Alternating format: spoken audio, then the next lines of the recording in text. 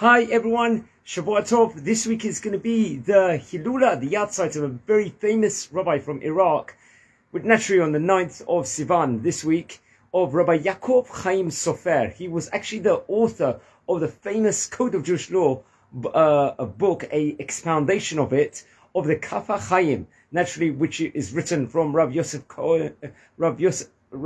Karo's colossal work of the Code of Jewish Law. And he actually was born back in the year 1870 in the city of Baghdad, in the country, naturally, of Iraq, and naturally passed away in the year 1939, which Hilula is naturally here on the 9th of Sivan, so around the end of May, early June period in the year 1939, during probably around the start of the time of the Second World War. He was born in Baghdad, and he learned at a very young age in yeshiva, famous Sephardic yeshiva in Iraq, of the name Midrash Zilka, which I've spoken about before because I've done a video both on the famous Rabbi, the Ben Ish Chai, and also on Chacham Abdallah Somekh.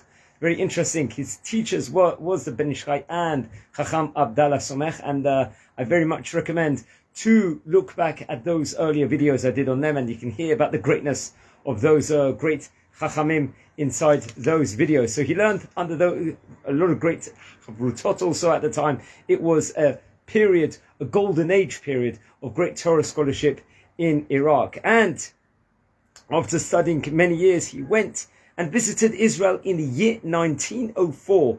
He went to the Ottoman of Palestine at that time, and he went with Dayan, Sadka Hussein, and also the Asay Hayair over there. They went to Israel on a trip over there to visit the chief rabbi at the time, the Rishon LeZion, and also to go to the Kibrei Tzadikim, the burial places of the great righteous Rabbanim over there, because it's a big, very, very important to do that. So he went there, and then he decided he wanted to stay. He wanted to live there, sojourn there, and it was definitely a very, very famous move for him. He studied automatically, went to the Yeshivat Bet El, which I've spoken about before, a very great yeshiva which nurtured so many great Kabbalists, and learned Kabbalah at the highest level. And I think when he came into Israel, it was reported over, he started writing a lot of his amazing, his very important works, his great Sefarim over there.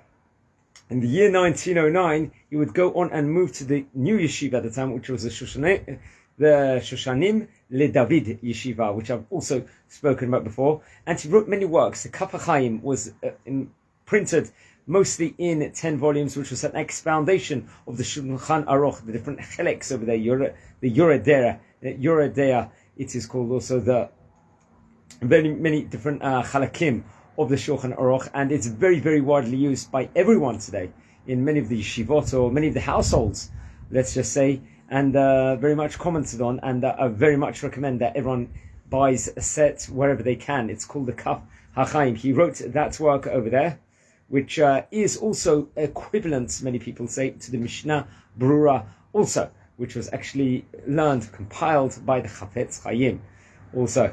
Also, another book that he wrote was called the Kol Yaakov, which was teaching how to write Sefer Torah, Tefillin and Mezuzot. Also, there was a Yegel Yaakov, also naturally has his name inside of it. And over here, it's compiled of his Shabbat drashot, his Shabbat sermons, let's just say. There was Yismach Yisrael also, which was a compilation of Parshiot and Torah readings.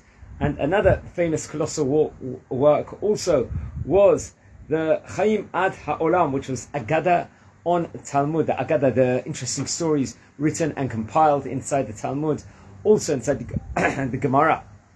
Also, and he wrote many other works also, and he passed away in the year 1939. So naturally, it's 9th of Sivan today. So we are talking about, we are now naturally in the 2023, so around 84 years ago, or something like that, since the time the video is being made. So his name was Chacham Rabbi Yaakov Chaim Sofer Zechet Tzadik Livracha, one of the great rabbis from Baghdad. Please read about him, many stories online. I very much recommend, and it's a yahrzeit like candles in his memory, and may his neshama be protecting all of Am Yisrael in modern day. Shabbat Tov, and please look over the previous videos I've done also of the great Sephardi Rabbanim. Have a great day. Bye.